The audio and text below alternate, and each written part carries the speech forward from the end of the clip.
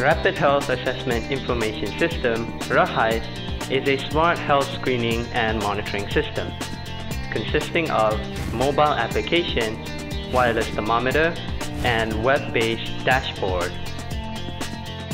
The system aims to assess and monitor the health condition of individuals within the campus to prevent any new breakout for COVID-19.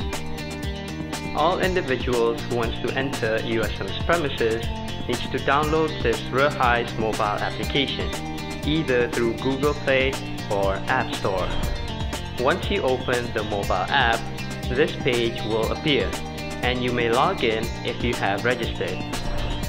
If you are a first-time user, please click on Register. You need to fill in all personal information required. You also need to complete the declaration form and submit them once you have filled in all the information. Key in your registered username and password. There are 3 tabs at the bottom of your screen, which are Daily Screening Declaration, Tracking, and Hotline for your references. You may pair your mobile phone with the wireless thermometer using this mobile application for automatic temperature measurement. Once completed, it will be automatically disconnected, and you may proceed with answering the daily screening questions. If the wireless thermometer is having an issue or too many people are queuing up, then you may enter your temperature manually in front of an authorized person who is taking your body temperature. If you have any questions related to COVID-19 or the SOP process, you may call the number given according to your campus. If you are not within the USM's campuses, you may close the mobile app or log out to stop the tracking process.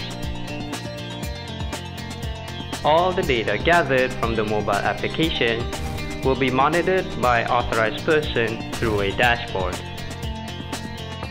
All your information will be protected. Information related to health, such as your body temperature, daily symptom screening, and health declaration, will be monitored by Pusat Sejahtera. If there are any signs of possibility that you are infected with COVID-19, an alert will be sent through this dashboard and your mobile application. From there, you need to report yourself to Pusat Sejahtera immediately. Pusat Sejahtera would contact you if you fail to report yourself. rHAIS also monitors your movement within USM's campuses through GPS location. Your movement will be monitored by Keselamatan Department so that they can make sure there are no mass gatherings happening within the campuses. The data of your movement will be stored in the system. If you are tested positive of COVID-19, your movement within USM's campus will be retrieved through your historical data. It is important for Pusat Sejahtera to trace those who are around the area that you have been at that time and get them tested and control the spread of COVID-19. You will be contacted by Keselamatan Department if any issue arises. For the students who have been assigned to quarantine themselves, they need to make sure this rHAIS is on for 24/7.